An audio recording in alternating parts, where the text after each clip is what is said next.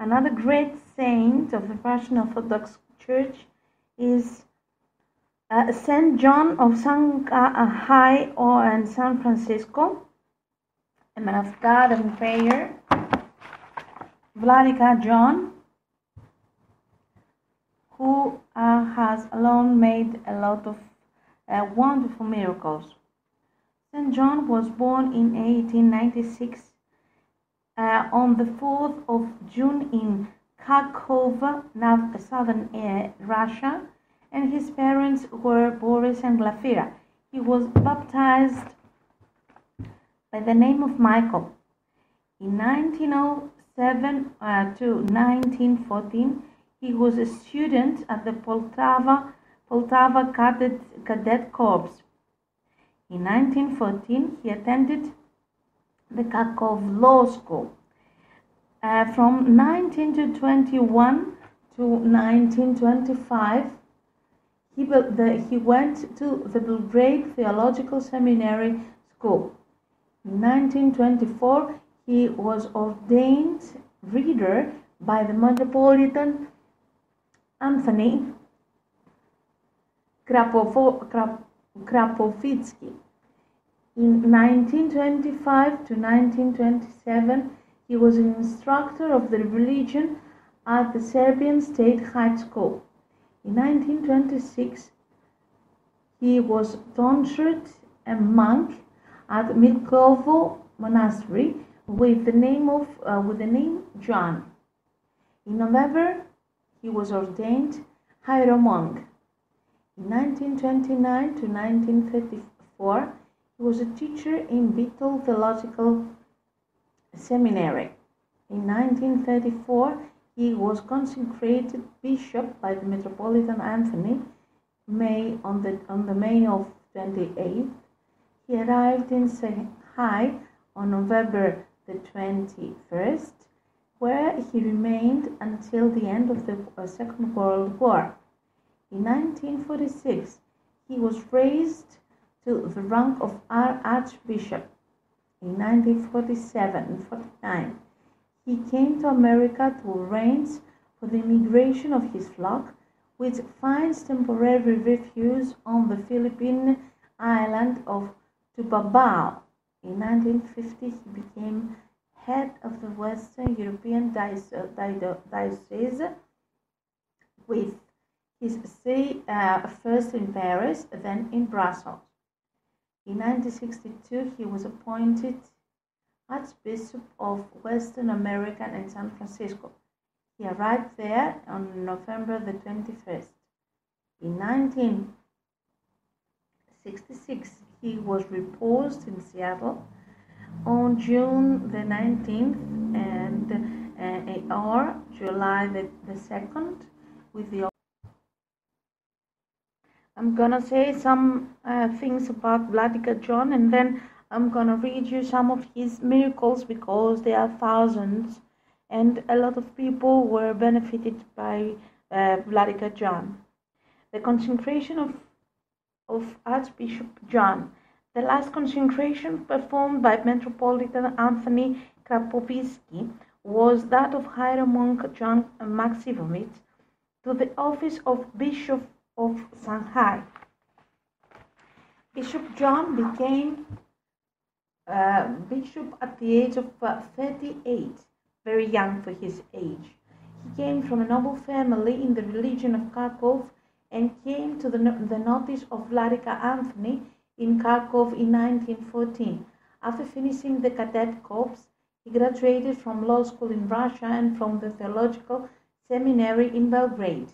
Then, having been tonsured as monk by Vladika Anthony in the Milkovo Monastery, he taught as an hieromonk in the Beetle Theological Seminary. In Beetle, hieromonk John revealed himself as a fervent man of prayer and a person who did miracles almost every day because of his prayers. The local Macedonian and Greek population, from whom he served in Greek, came to love him very much as other people from other populations who were benefited by the prayers and the miracles of Saint John Maximovits. A lot of bishops who were with Saint John, or metropolitans, as Metropolitan Anthony, were always saying good things about Saint John. They were always saying that it was a small, frail individual, almost a child in appearance, in some sort of miracle and ascetic steadfastness and strictness in our time of general spiritual paralysis. This is how Saint John was always where. Even in our times, there was nobody just like Saint John. He was a miracle of ascetic steadfastness. Well, he was always praying. He was praying everywhere. With good reason did the young and similarly spiritual attuned hero monks note that Saint John was always always starting praying, but Vladika, all the other monks and archbishop was start their praise. But Saint John was always praying day and night. No matter what changes occurred in his outward situation, in the exterior conditions of Vladika John's life and his work, prayer and the divine services were of primary importance to him. Nothing could disturb him from this. No single individual can possess all perfections and be the bearer of all gifts. Everyone can make mistakes. No one is from making mistakes, but those who had contact with Vladika John as a man of prayer, as an arch-pastor concerned with human souls and always ready to come to their aid, those who experienced the power of his prayer, either personally or with the close ones and relatives, these people will never forget Vladika and will always carry in their hearts the grateful memory of that warmth and light which he imparted. Vladika is gone, but he's not gone as a soul. He's gone as only as a body. He's always with us, and his unceasing prayer, with which that great man of prayer and was aflame, praying ceaselessly in behalf of all and for all of us, he has been cut short.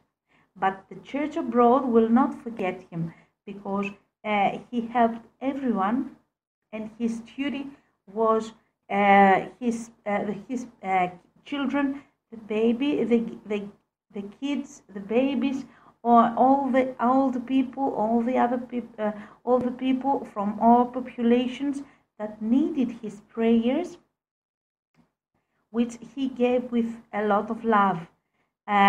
We should pray that God would give us another saint, just as Saint John, to help us and guide us through these dark years of our lives. Best way to learn this man of prayers and the man of great miracles is to read to you some of his great miracles throughout the world. This comes from Alexis Cattell in San Francisco. She was saved from drowning from Vladika. In August 1988, my wife and I went for vacation to Hawaii, into the island of Kauai. We had been there in times, and there where we stayed was a good beach for swimming.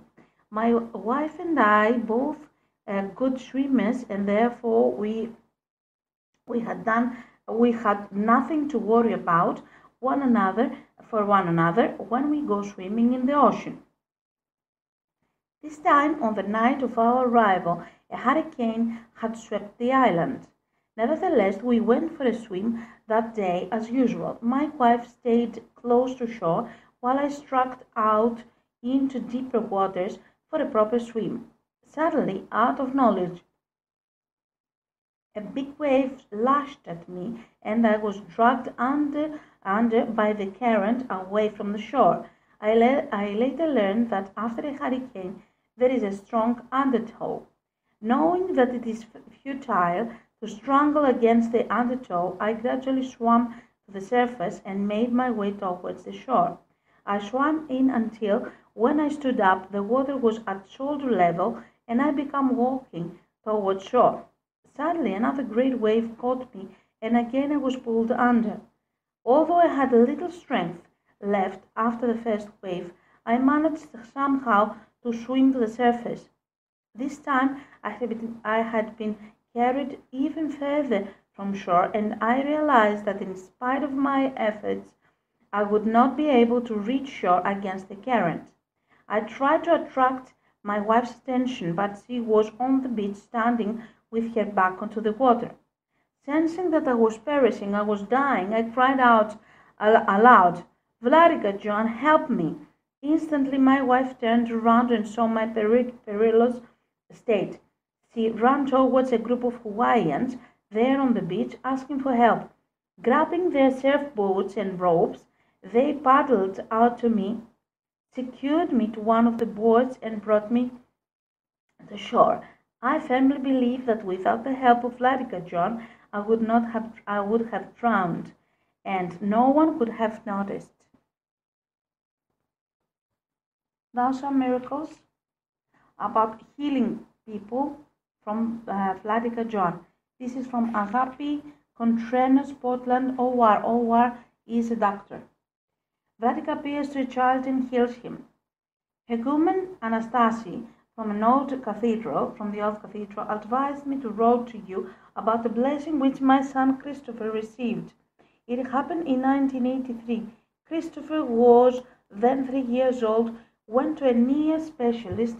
We went to an ear specialist who found that he had a 30% hearing loss due to an accumulation of liquid behind the eardrum caused by repeated ear infections.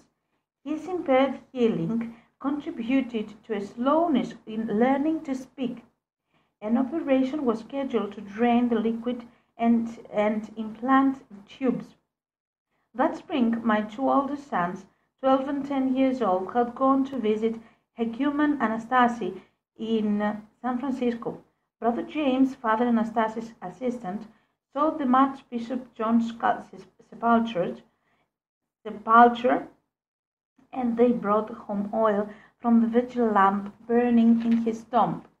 I anointed Christopher with this oil before his visit to the speech pathologist, and again 2 days before his operation, with the words, "Lord Jesus Christ, Son of God, by the prayers of the ever memorable Archbishop John, heal the ears of my son Christopher." The next day, Christopher had the final examination before the operation. The doctors discovered that his ears had healed. There was no hearing loss, and all the liquid had disappeared. The operation was cancelled. It was a tremendous relief for us, but we were even more amazed by what Christopher told us. "That man made my ears better." He repeated this several times. Once, after prayers, which he finished with the words, "Thank you for making my ears better," I asked, "Who made your ears better?" He pointed to a postcard of Vladika John, which stood in the corner with our icons. Again he repeated, "This man made my ears better." He said this so insistently that I know he believes that blessed Vladika John healed his ears. I don't know how he knows this, but he does. He insists on this, and we believe him. I have no other explanation. I only know that my son is now better, and we are very grateful for the prayers of the ever-blessed Archbishop John.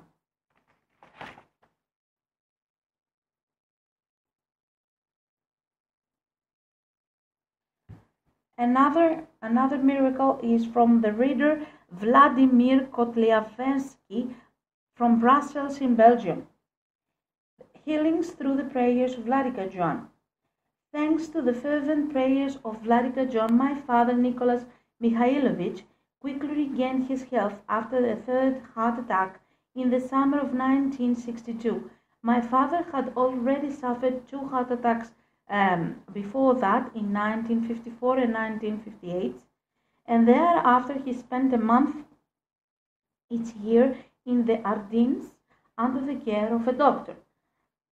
My sister Baroness Maria Nikolaevna Aprasinska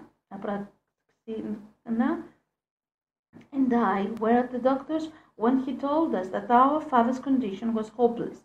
Sandra Vladika John appeared in our father's room and started to pray. Our father soon regained his health completely and returned home to Brussels, where he lived another 4 years. Valentin Kolenga Stadinsky graduated from the Poltava Cadet Corps. Vladika John also studied there and the two became acquainted. After the Second World War, Valentin Kolenga moved from Yugoslavia to Brussels, where he lived with his sister Mem Dobrovolsky. Washing windows one day in his apartment, he fell from the second floor onto the street. This happened in 1959. He was 65 or 66 years old. So many bones were broken that doctors held absolutely no hope for his recovery. Vladika John arrived at the hospital together with Father Serdomir Ostonchem and began to pray at the dying man's bedside. Father Serdomir later related that for the first time he heard how Vladika John conversed in prayer with God. The next morning the doctors couldn't believe the sick man hadn't died. What's more, he began very quickly to recover.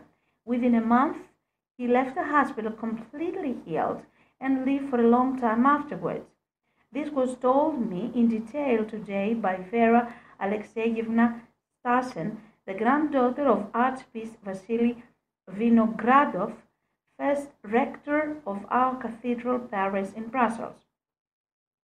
Philip Gering was born in Brussels in 1943. Together with his brother Dmitry, he consequently served Vladika as an altar boy. Philip was operated on for what was thought to be simply appendicitis, but it was found to be cancer. His condition was hopeless. However, by the fervent prayers of Vladika John, Philip soon recovered completely.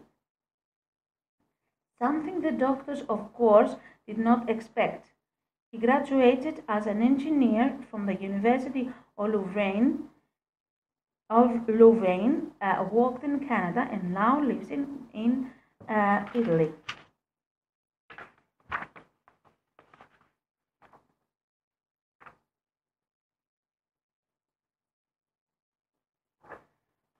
Another miracle when Vladika helped ease his pain from arthritis.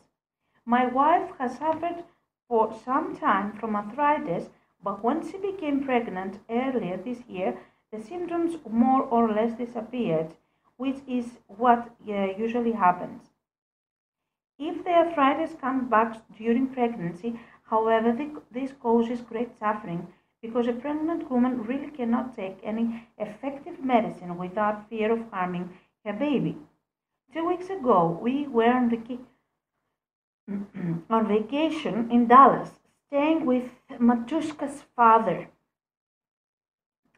After we drove from her sister's to her father's house that evening, her knee became extremely swollen and it was difficult for her to walk. Because she could not take any medication and because of the 1,000-mile drive still ahead of us, this was of course very discouraging. I prayed to Vladika John and firmly promised that if he took care of Matushka's knee, I would send an account of it to you. Within 24 hours, her knee was much better, and by the time we had to leave 2 days later, it was quite healed, entirely without medication of an earthly kind.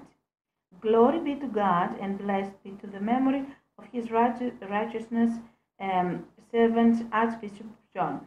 This is written by Priest Stephen Allen, Denver, CO.